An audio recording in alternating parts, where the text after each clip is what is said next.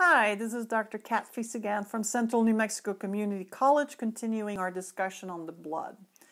In video E, we discussed hemostasis, where we learned how after an injury, our blood stops flowing due to the process of hemostasis.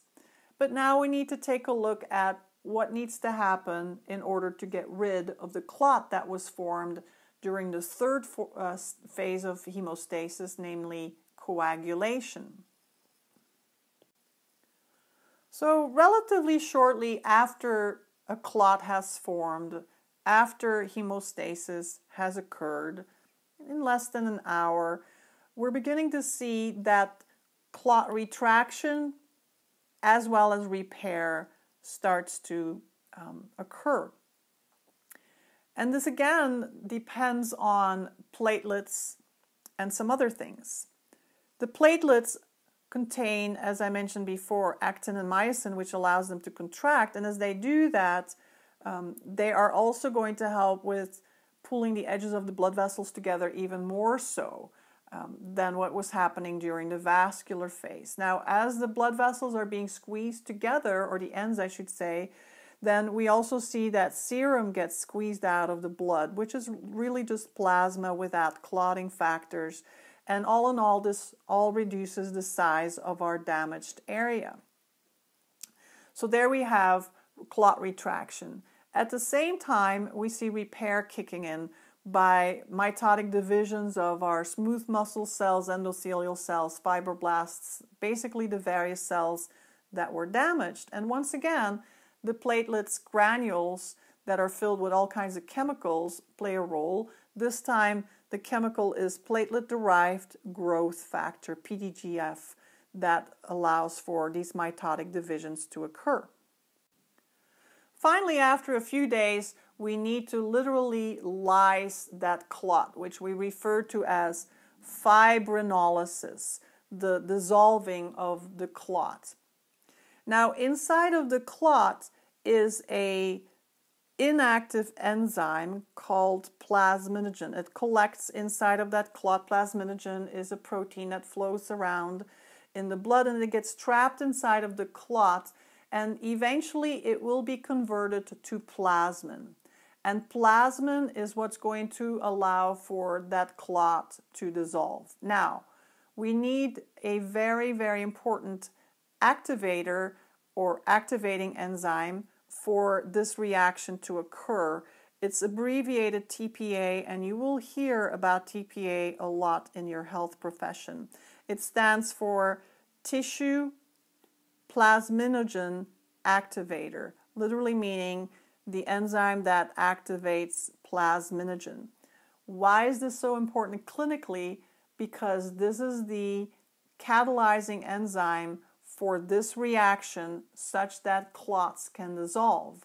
Therefore, this is often given to patients who are suspected to be suffering from a heart attack due to clotting in their coronary vessels. So we provide patients with TPA to dissolve clots and try to save their lives. Now, there are other components required for this reaction, particularly thrombin and even some other clotting factors. But you should definitely be aware of the fact that without TPA, the conversion of plasminogen into plasmin and thrombin cannot occur. TPA is crucial with the production of plasmin in order to literally dissolve clots. So far we've looked at the three phases of hemostasis. Then we've looked at what happens after hemostasis, as in the reduction of the size of the wound, the repair of the cells that were damaged, and of course finally the lysis of the clot itself. What we still need to take a look at is what can regulate coagulation. It's very important for it to be regulated because clearly we don't want too little coagulation, but also not too much. We don't want coagulation to occur when there aren't any wounds. in the body, whether they are internal or external wounds. But at the same time, we also don't want coagulation to continue endlessly at the site of an injury.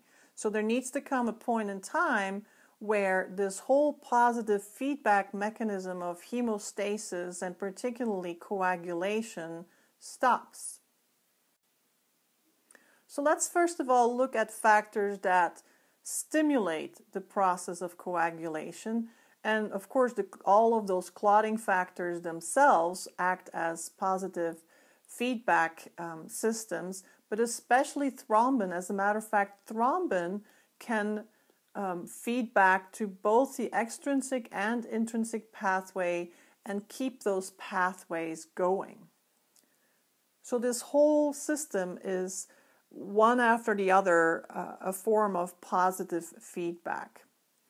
But then we also have inhibiting factors. Like I said, if there isn't any injury, we do not want coagulation to occur, or if there is an injury, we don't want coagulation to continue endlessly. So in our blood, we actually have anticoagulants that are going to always fight off the actions of the coagulants. The flowing blood itself is going to make it harder to coagulate. And then we also see that there are things that can make it harder for our platelets to stick. For one, the endothelium is smooth in blood vessels that are not damaged, and assuming that they're healthy blood vessels that are not full of plaque. You can see that the buildup of plaque could initiate hemostasis. We also see that endothelial cells release nitric oxide, which is a good vasodilator. And then finally, there's something called PGI2, which is better written as PGI2, which stands for platelet growth inhibiting. Finally, our diet, as we've mentioned before, needs to contain calcium as well as vitamin K. And vitamin K, by the way, if we ingest it with our food, we must also have access to fats, because without fats, the vitamin K cannot be absorbed in our intestines. I mentioned anticoagulants present in our blood before, and they're present in higher amounts than coagulants. Let's list a few of the more important anticoagulants, and these are the ones I'd like for you to be aware of. There are many more, by the way.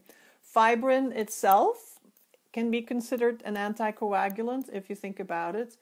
Heparin, which is produced by basophils and even other cells called mast cells, including endothelial cells, heparin being a blood thinner.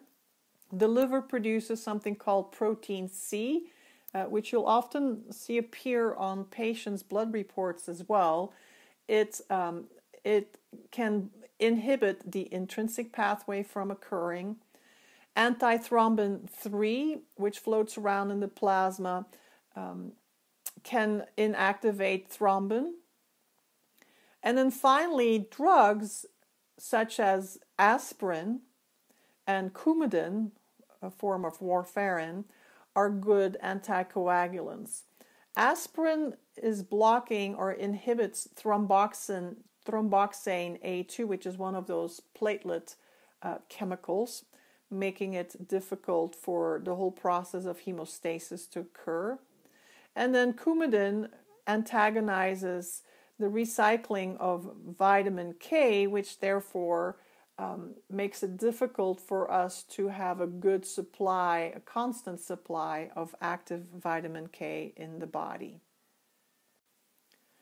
This then is the end of not just hemostasis, but also the steps that occur after hemostasis and some of the regulatory mechanisms involved in coagulation.